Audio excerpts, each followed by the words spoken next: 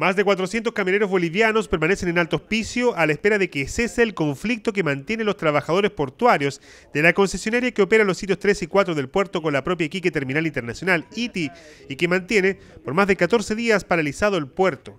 Los transportistas altiplánicos permanecen varados junto a sus máquinas en un sitio que poseen empresarios de ese país y que está ubicado detrás del consultorio cirujano Pedro Pulgar de la vecina comuna. Hasta ese lugar llegó el cónsul de Bolivia en Iquique, Raúl Ruiz, quien escuchó las demandas de los transportistas y prometió realizar gestiones ante las autoridades regionales y la empresa operadora del puerto para superar la actual situación que afecta a los camioneros en general y a los bolivianos en particular. Al respecto, el diplomático señaló que su gobierno está preocupado por la situación que afecta a los camioneros estacionados en Alto Hospicio y manifestó que la prolongada paralización del puerto puede constituirse en un problema de carácter internacional. Nuestro Estado, a través de nuestra Cancillería, ha expresado ya su enérgico reclamo a la situación que se está viviendo en el puerto de Iquique. Estamos hoy reunidos acá con los transportistas justamente escuchando esas necesidades que tienen. Si ustedes pueden verificar, hay una violación no solamente al derecho de desarrollo económico que tienen estas personas, sino también a sus derechos humanos fundamentales. Están viviendo en situaciones infrahumanas, en situaciones que están deplorables y que necesitan que se habilite de inmediato el puerto. Nosotros vamos a expresar esta preocupación de nuestros transportistas a nuestro Estado y queremos al mismo tiempo pedir nuevamente una pronta solución al paro que se está viviendo en el puerto a las autoridades que correspondan.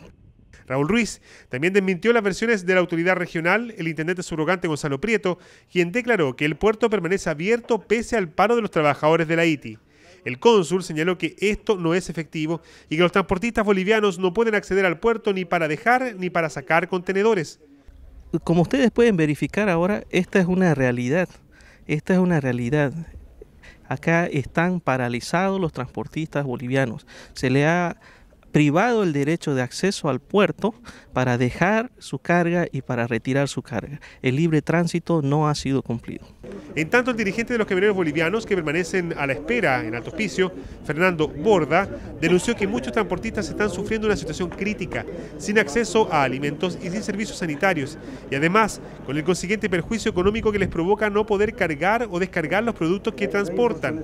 Bueno, en la parte económica quizás es lo más fuerte porque hemos perdido ya tránsitos en viajes y tantas cuantiosas las pérdidas. Si le hablamos de más de 400 camiones que estamos acá en los diferentes estacionamientos, es tremendamente alta, sería ni haciendo a $1.000 por camión podría llenar nuestras expectativas. Finalmente estamos a la espera y haciendo votos de que esto se solucione, porque se pongan de acuerdo de una buena vez los trabajadores y ITI para poder continuar con nuestro trabajo, como siempre lo hemos estado haciendo.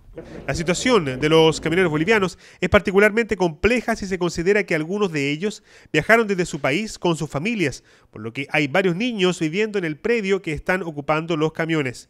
Esta realidad es una muestra más de la urgente necesidad de que el gobierno central implemente las medidas propuestas por el Comité de Reactivación de Iquique para modernizar el sistema franco y el puerto. Las mismas medidas que ha promovido el alcalde Jorge Soria para repotenciar la ciudad luego de ocurridos los terremotos que la afectaron en abril del año pasado y que propiciaron la crisis que actualmente afecta a la región.